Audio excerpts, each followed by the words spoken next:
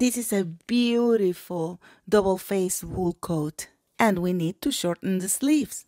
But as you can see, the construction style of this coat is very different. Of course, I'll start marking my hemming line, and I'm gonna cut the seam allowance at 1/2 inch. And look at it, the 2 layers of fabric are woven together, so I have to start by pulling them to open, and then when they are enough open, I will cut again a little bit the material before I sew it. I'm gonna close the sides, and then I will baste all the edges, and then I will just close it using a ladder stitch.